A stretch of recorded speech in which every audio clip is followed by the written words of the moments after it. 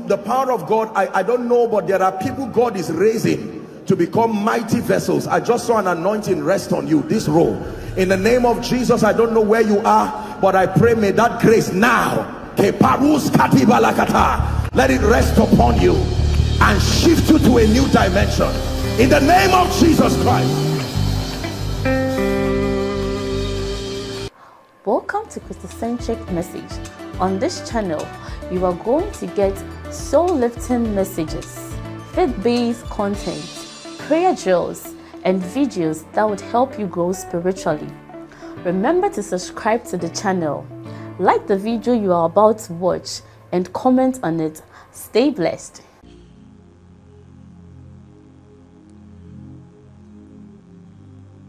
I believe in the power of God. I believe in the wisdom that comes from, through, and by the word of God. And I am convinced that outside of the influence of the word of God, no one has a predictable destiny. Hallelujah. The word of God is the surety, the guarantee that an individual, regardless the current background, regardless the current situation, the word of God leaves us with an assurance that a man is able to navigate his way to a life of excellence and victory, regardless the current situation. That means that in your pursuit for a life of meaning and excellence, if you ignore the wisdom that comes from and by the word of God, then you are only multiplying your seasons of pain. It is not only Satan that causes seasons of pain. Ignoring God's modus operandi, his principle, as far as our advancement is concerned, can multiply our years of pain. So conferences like this are designed to be feasts of light, where God himself grants us access to high-level spiritual illumination. Hallelujah. By the power of his word. And then we are strengthened by that word. We are guided by that word. We are directed by that word. And like Pastor so brilliantly shared earlier on, when we hear the word, we understand the information, then we obtain grace to now walk in keeping with that which commits God's integrity. There is no power in existence that sustains the ability to suppress your growth when you walk through this pathway. So I want you to please pay attention. I believe that that which I'll share within the time that we have will add to our spiritual understanding. I am very intentional about seeing that every moment and every opportunity God gives me before his people is well maximized, and that you will receive a thought that will guide your Christian experience to make it richer in the name of Jesus Christ. Hallelujah.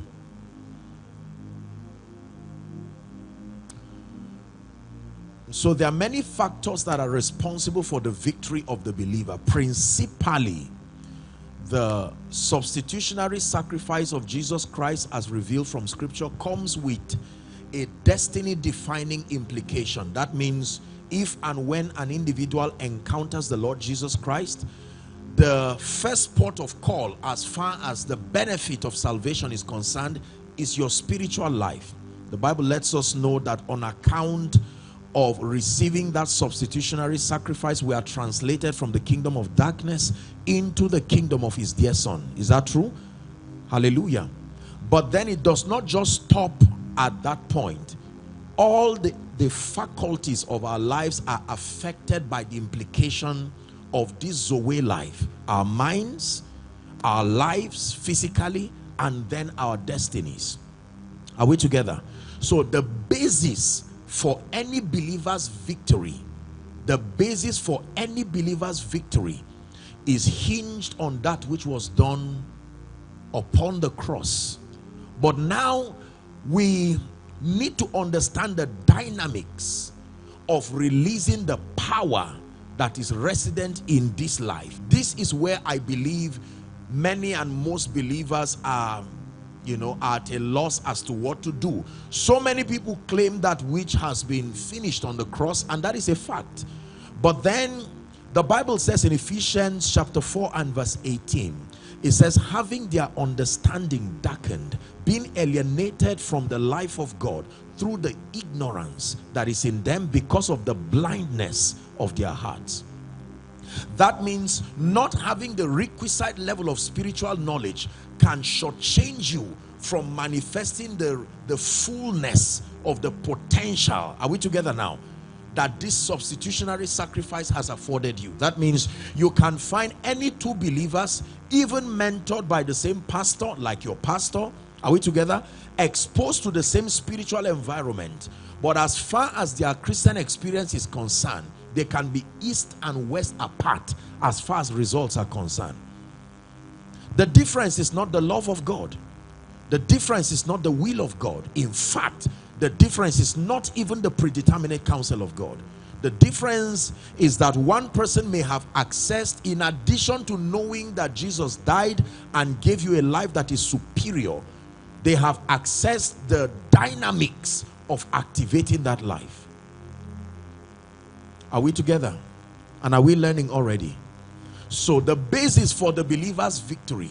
I say this because we live in a world where the moment you begin to succeed at any level, people want to probe into the basis of your results. And it is important that as a believer, you should be able to defend that which is happening in and through your life. Are we together now? The believer's victory is hinged principally, foundationally upon Jesus and that which has come from his substitutionary sacrifice. But then it does not stop there. Knowing that for a fact does not automatically guarantee a victorious life. Hallelujah. The Bible says in Jeremiah chapter 3 and verse 15, and this doubles as a word just to honor your man of God for the many tremendous transformation. I just sat back there watching the experience of the people who were interviewed, and almost all of them were attesting to the fact that their lives had been transformed. You find what he's doing in Jeremiah chapter 3 and verse 15. Let's read together. 1 to read. It says, and I will give you shepherds or pastors according to my heart. They will feed you with knowledge and understanding. So every pastor is like a spiritual chef. Are we together? And that the menu is knowledge and understanding. The difference between knowledge and understanding is that knowledge creates awareness. Understanding exposes you to the dynamics of making what you know a reality. It's not enough to know, you must understand. It says, in all you're getting, get understanding.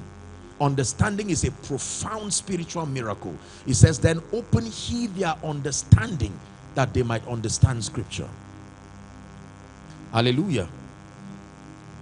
So we're discussing the subject of exploits. What does it take to command a life of exploits in the kingdom? What does it take for an individual to transit to dimensions of kingdom exploits that will bring glory to the name of the Lord, dignity to your own life and destiny, and then to help you become a blessing to all and sundry? The Bible says in Daniel 11, for our text, verse 32. Let's look at the B part. Daniel 11:32.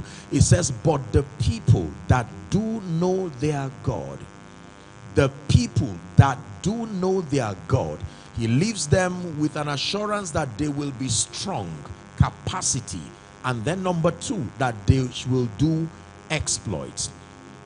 The people that do know their God, they will be strong and will do exploits. Let's walk through a few other scriptures. Isaiah 8:18. Isaiah 8:18. Isaiah 8:18. It says, I and the children that the Lord has given me, we are for signs and we are for wonders in Israel. If you can have KJV, that's fine. I and the children that the Lord has given me. Your children, your child does not just mean you're a human being.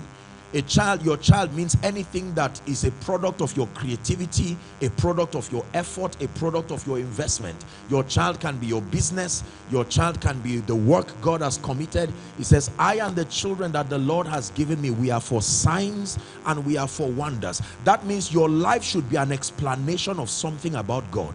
Someone who is confused about a dimension of God should be referred to your life for clarity. If there is something about God that I do not understand, God should be able to say, all right, since you read your Bible and you did not get it, look at the life of this man for further explanation. The favor of God should be personified in a life. The mercy of God should be personified in a life. The Bible says in Isaiah 51 from verse 1 and 2, verse 2 particularly, it says, look unto Abraham your father and to Sarah that bore thee. It says, for I called him alone and I blessed him, then I increased him. That means in God's mind, Abraham is the portrait of a man who has been blessed by God. That means if God says, I will bless you, don't assume you understand what he said. You have to study Abraham to know how far he intends to bless you. Are we together? When you want to understand the power and the potency of the ministry of prayer, the man that the Bible recommends is Elijah. James chapter 5, when you begin to read from verse 13 down to 18, it says Elijah was a man of like passion. Are we together? And then that he prayed earnestly that there be no rain for a period of 3.5 years. Then he prayed again. He was using Elijah to buttress on the fact that the fervent and effectual prayer of the righteous man avails much. That means God's kingdom was so designed, number one, that he communicates a thought through his word, and then he finds a people, listen carefully, he finds a people who personify his intent. That means everything God is saying, someone's life should be a healthy capture of it. If God says, I can lift, your life should be so lifted that you become God's reference point in explaining that scripture. I'm saying this because it is prophetic. God is going to be doing something in someone's life that your life will literally be a message. You pass a mall and people begin a discussion because you came. Say, have you ever seen God lift a man from nowhere? Say, I've not. He said, that man right there is a testament of the lifting power of God. You see, the mind works based on pictures and visuals. This is the reason why without thoughts translating to pictures, we cannot really understand and assimilate. So when God personalizes his thoughts in man, it is to be able to give you a memory of his faithfulness so that you do not forget. If by any means you have forgotten that God is faithful, when an individual passes, you remember. We are called living epistles. We should be the continuation of every man's devotional. That means the devotional should not just end with a book and paper. We are living epistles. Hallelujah. I and the children that the Lord has given me, we are for signs and for wonders. Furthermore, the Bible tells us, Jesus teaching in what we call the Beatitudes, Matthew chapter 5. When you begin your reading from verse 13 down to 16, he began to teach the people and he said, ye are the salt of the earth. Hallelujah. Very powerful information. And salt, you know, serves two purposes majorly. Number one, taste. Number two, preservation. So when Jesus says you are the salt of the earth, that means that your life should give value and dignity to people. Then he now says, but if the salt loses its saltiness, it is good for nothing but to be thrown down and to be trodden underfoot by men. Then he says, you are the light of the world. He likens you to a city that is set on a hill. Are we together? Yes. He says, neither do men light a lamp and put it under a bushel, but they put it on a candlestick so that it gives light to everyone in the room. Then he ends verse 16 by charging you. He says, so let your light, the word let means permit, allow. Let your light so shine before men that they may see your good deeds and glorify your Father which is in heaven. Hallelujah. Are we still together?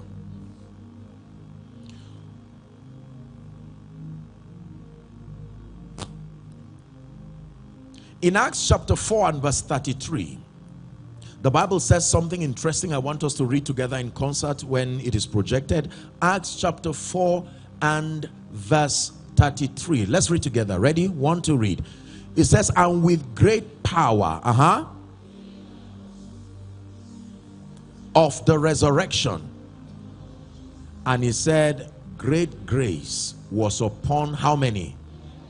All.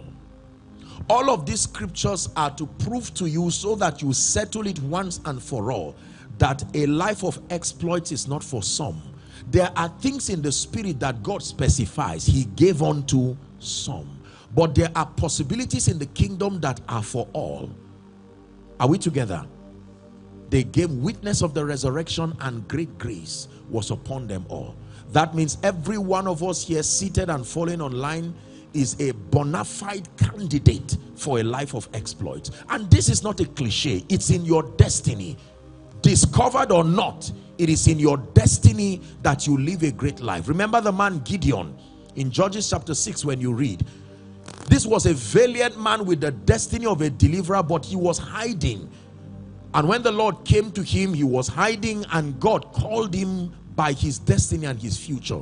Called him a mighty man of valor, and he was hiding. His excuse that he was the least and coming from the family that was the least. God said that is none of my business. This is what I have for you. It's amazing that when God talks to you, he does not consider anything that should be a limitation. God talks to men like he's talking to himself. Are we together? It is in my destiny, and it is in your destiny to live a life of excellence, a life of grace, and a life of glory. You need to believe this. If you do not believe this, nothing else you will hear that will profit you. I'm telling you sincerely, because you can have a self-defeating, limited understanding. You hope that other people do well and you clap, but if you do not believe it as a settled information in your heart, that a life of exploits, a life of excellence, a life that brings glory to the name of the Lord should be the kind of life that I was designed to live. When you have that, then you are ready to kill all the excuses that impede you. Are we clear on that? Praise the Lord. Please shout a loud amen. The next thing I want to communicate is the fact that success, victory, exploits in this kingdom is a product of many components. Principally, like I said earlier on, that which Jesus did and has done upon the cross, but then it is broken down into many dimensions, and this, respectfully speaking, I think is where many people have missed it. There are people who claim success, claim a life of exploits. There are people who pray it. There are people who walk it. There are people who wish it. Are we together? But there is a pathway designed for an individual to transit from a life of failure, maybe a life of mediocrity, maybe, to a life of excellence that gives God glory. Until you understand that exploits is ministry, you will not take it seriously. Exploits is not something you choose to do. The same way you have a dogged determination as far as things like parenting, things like loving the Lord. When you see a life of exploit as a privilege that you can choose or not choose based on your personality, if you understand that Jesus being glorified depends on the extent of your exploit, you will give it the same dedication and seriousness. What does God have to gain if I rise? What does God have to gain if I prosper? What does God have to gain if the whole nation comes to the knowledge of Jesus in and through my life and contribution? You need to know that the Father is glorified when the sons are glorified. John chapter 17 from verse 1. Jesus lifted up his eyes to heaven praying, and he said, Father, the hour has come. He said, glorify now thy Son, that thy Son will give glory, will bring glory unto you. John chapter 15 and verse 8. Hallelujah. John chapter 15 and verse 8. Please give it to us. Don't be tired of scriptures. This is the basis of your confidence. John 15, 8. Herein is my Father glorified, that ye bear much fruit, that ye bear Much fruit. Someone say much fruit. So God is not glorified when you bear little fruit. Much fruit.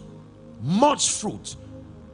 Verse 16 of the same scripture says, you have not chosen me, but I have chosen you and ordained you. The word ordain means to legitimize your operation. I have ordained you that you go and bear fruit.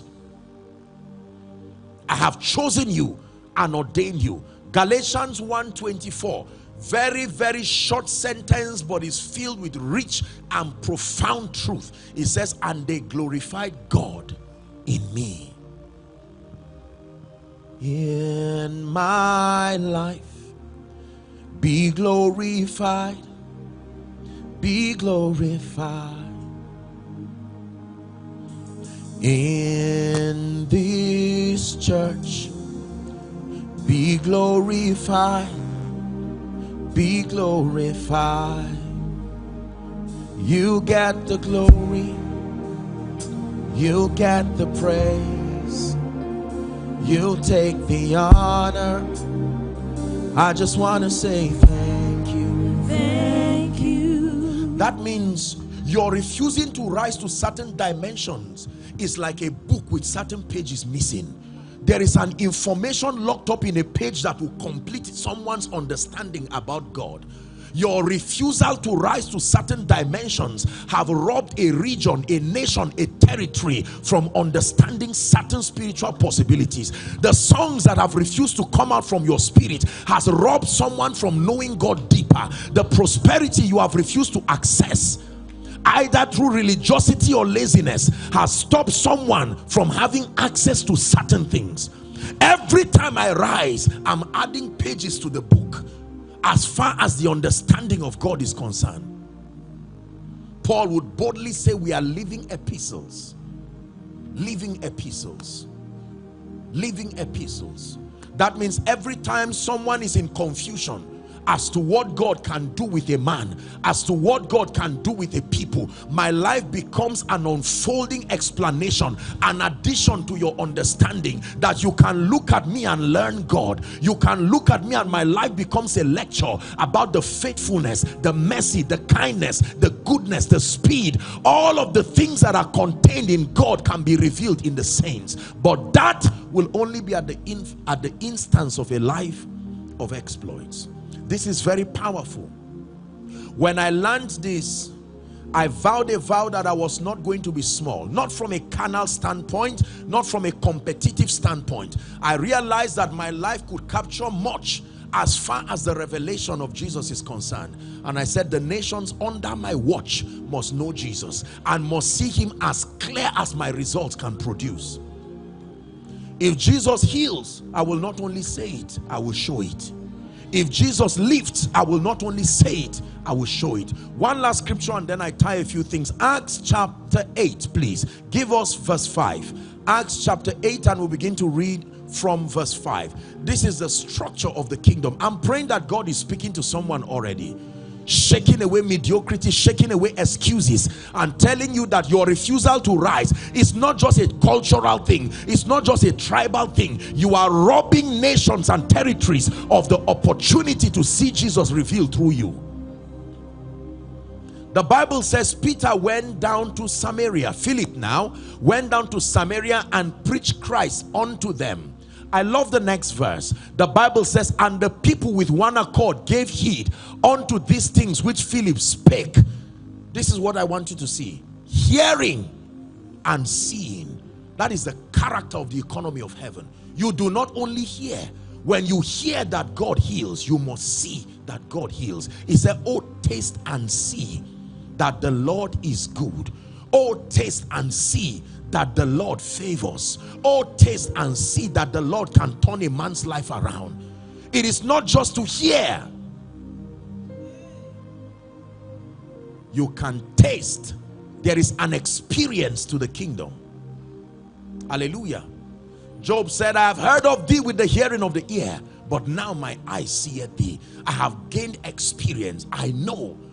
It was the Apostle Paul who was speaking, and he said, but I know whom I have believed. He said, I am persuaded that he is able I have tasted of his ability. I know.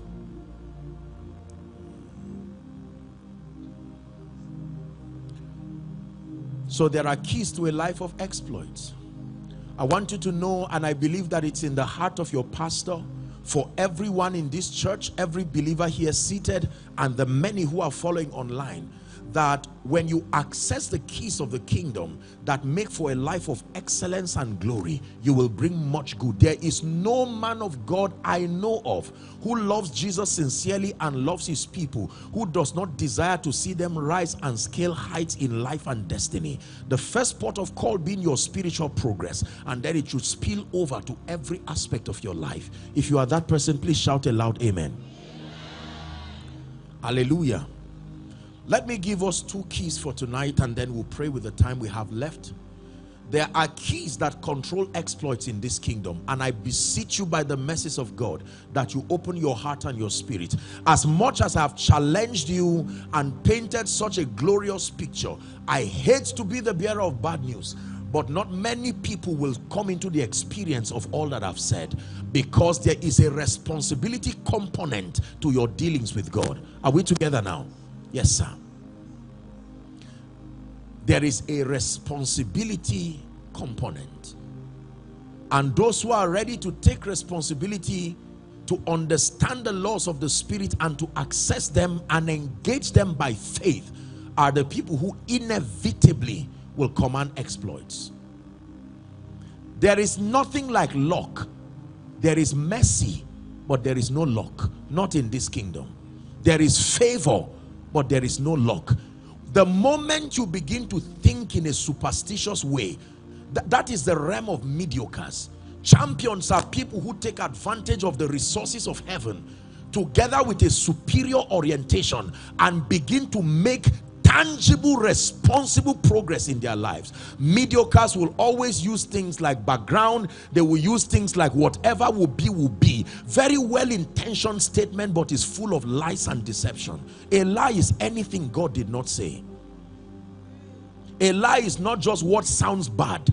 Anything God did not say is a lie. It says, let God be true and every man. So when you hear a lie, you know where it came from. It came from men and their philosophies and the fabrications that came from their frustrations. For instance, if anybody ever told you that you will never rise above and beyond your current realm, it is a lie, because that's not what God told you.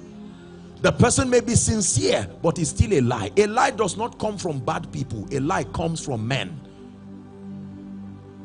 God is not a man that he should lie. So where does lies come from? Men. Motivated by spirits, yes, but largely men. There are things I believe about my life that no one will preach me against it. I have not only believed, it has become my experience. Are we together now? Yes. Jesus himself had the confidence to speak to them with power and to let them know that his origin was not earthly. Can you imagine talking to people who heard you were born? They saw you. Some of the disciples, they were older than him, and yet he would call them little children. Have you any catch? What level of confidence? Where did he derive that conviction from? Lazarus was a dead man. They were crying, and he said, let's go and wake him. Our brother sleepeth. Look at his philosophy. Look at the construct of his understanding. He comes to a place, 5,000 people, and then he looks. Andrew brings a young lad with 5 loaves and 2 fish, and he says, that's enough. Save yourself any frustration. He lifts it up, gives thanks, and says, go and begin to share. Do you know what would have happened to the disciples if that bread didn't multiply? You know, when you read your Bible, you have to think, widen the scope of your understanding. How do you play such games? 5,000 men, aside women and children. Hallelujah.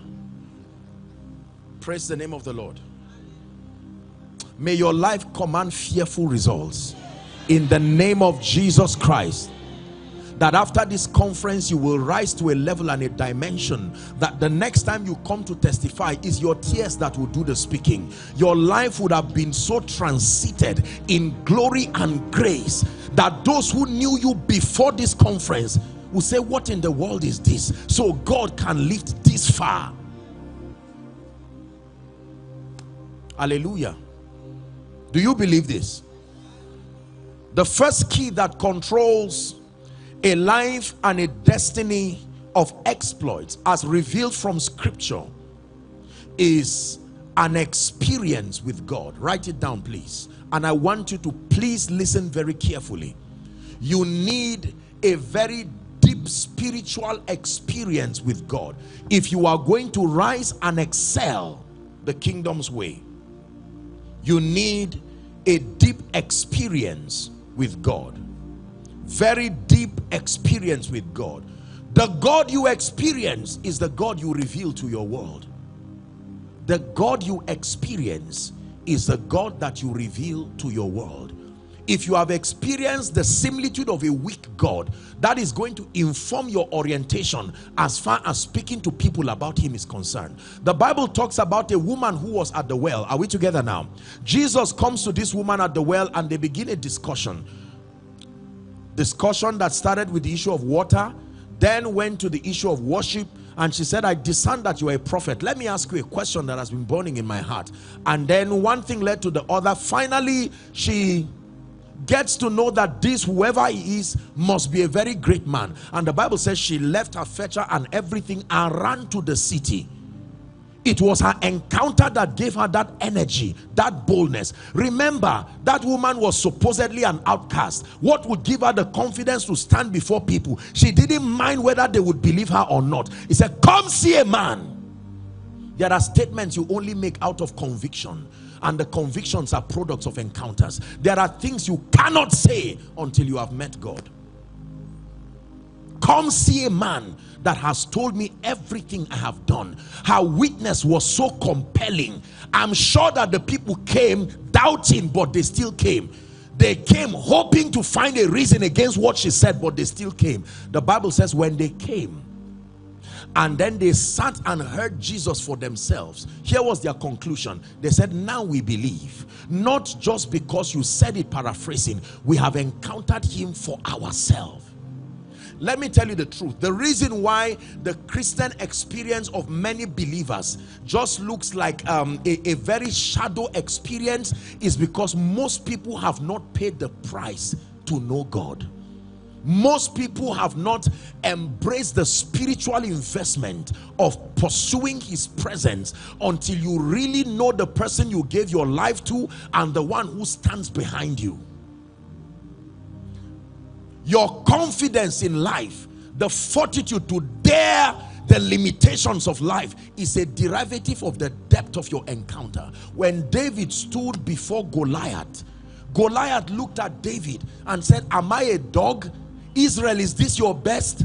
Saul, shame on you. As a king, you mean out of all the warriors to fight me? I know I will kill you, but respect the person you are bringing to me. And David kept quiet and watched him. When he was done speaking, David said, now you've had your turn, let me speak. He said, listen, let me tell you the truth. You come to me with your spears and your bows, but I come to you in a name. I had an encounter in the wilderness. A name is a weapon then. That means when someone comes with bow and arrow and all kinds of things, you can use a name. I come to you in a name. And began to prophesy to him how he was going to fall. I will use this sling to bring down your head. I will use your own sword and I will lift it up and give it to the birds. And Goliath said, you've insulted me enough. Any part of Goliath David's sling hit would have still brought him down because he was already dead. James 2:26 is how he died. That a body without a spirit is dead. The spirit and the priesthood that was behind Goliath was already dead.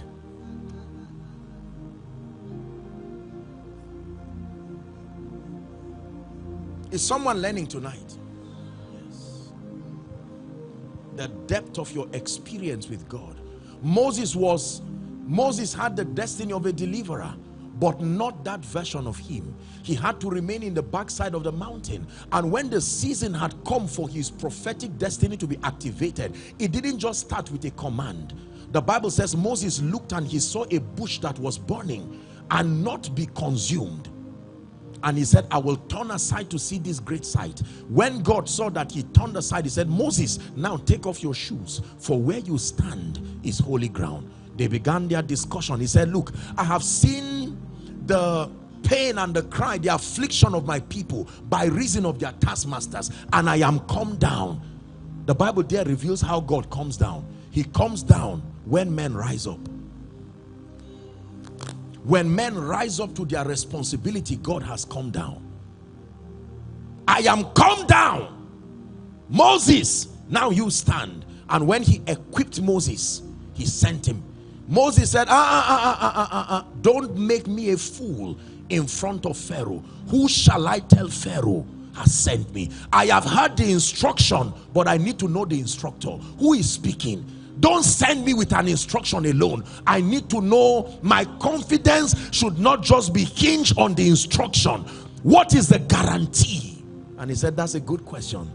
I am that I am.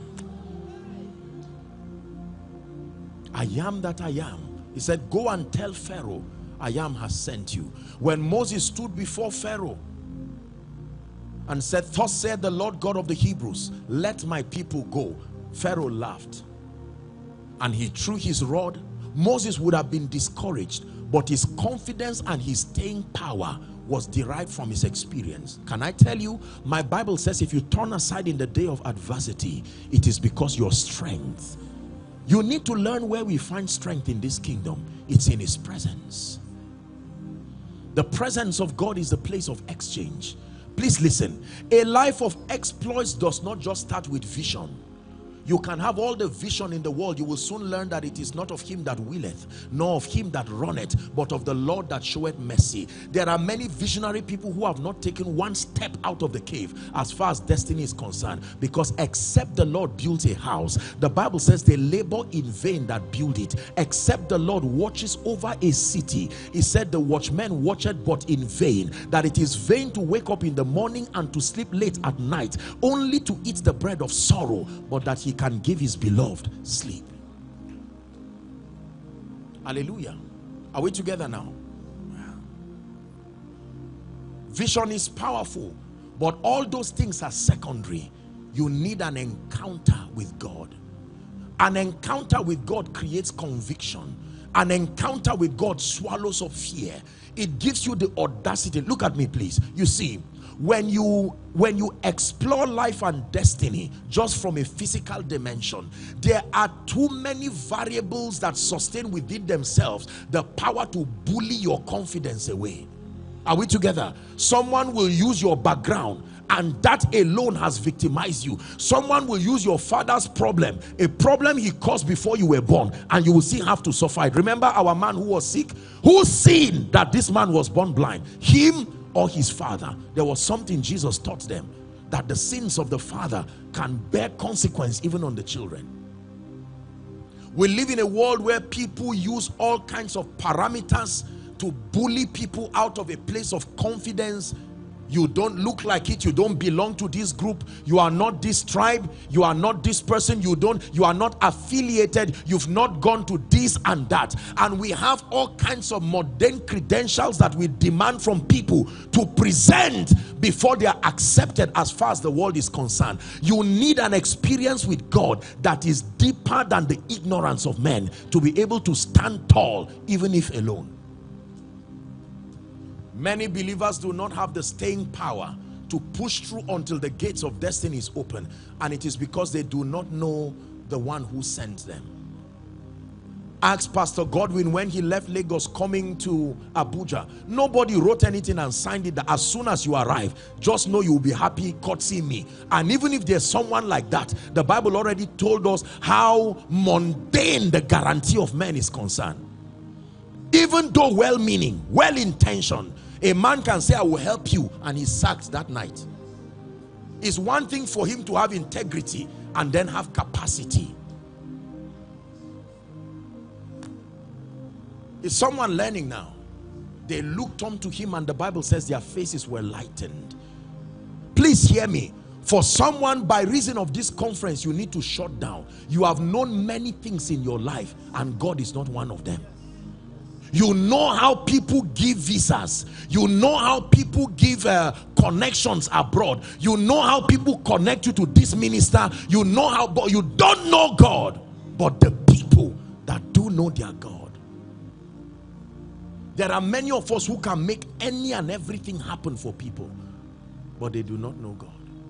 I know how to connect you to the minister of so, so, so, and so. That's wonderful.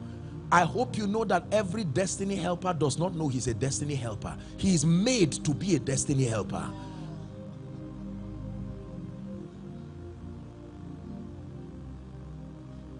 Are we together? Man of God, all it takes for a great ministry is not a church and money. It's a joke. You will need more than a sermon. You will need more than a good auditorium. You will need more than a sincere heart. Many have sustained these things and are still frustrated. It takes an experience with God. For some of you, you need to pause because you are running and the doors are not opening. Go back and say, God, we need to talk. You are sending me to a people. You see, let me tell you this. The knowledge of God is powerful. As much as we criticize Jonah, there was something Jonah knew about God.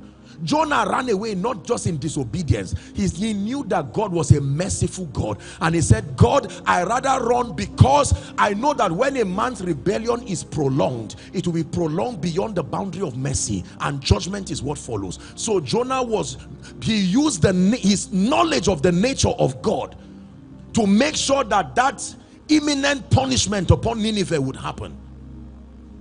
And God rebuked him and said, Jonah, go back. And Jonah said, I know what you would do. As soon as Jonah preached and they started repenting, he was angry. He was angry because he said, no, this is unfair. There was something about the nature of God he knew, that the Lord is gracious and compassionate. He is slow to anger and rich in love. What do you know about God that gives you confidence in the face of situations? Do you know he's a restorer? That will give you hope. Don't say I got born again at 45. No. There is something about the knowledge of God that gives you confidence. There's nobody to help me. Apostle, you may say, find strength. God is a master at handpicking people anyhow, even if it means a fish giving you coin. He's that determined to make sure that you do not face embarrassment. God, why me? Is the language of those who do not know him. Because let me tell you this, in the economy of God, there are many things that carry the semblance of evil, but is God's secret way of hiding your breakthrough from the eyes of those who will abort it until it manifests. So many things you are casting and binding is actually God working. And he's saying, what are you doing? You're not knowing how I work is making you pray against things that are the answer to your prayer.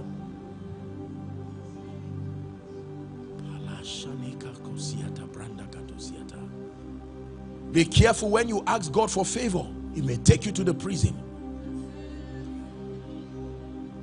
He looks at a woman and says, you are highly favored.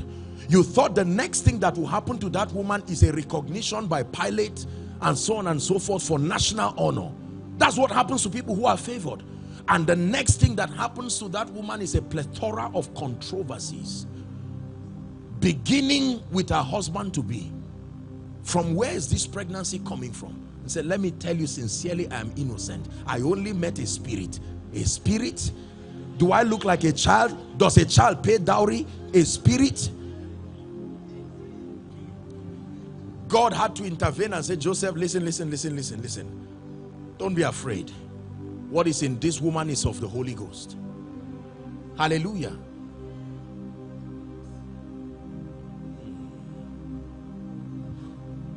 Dearly beloved, I hope you were blessed by this message. I want you to keep doing something for this man of God, our man of God, Apostle Joshua Selman.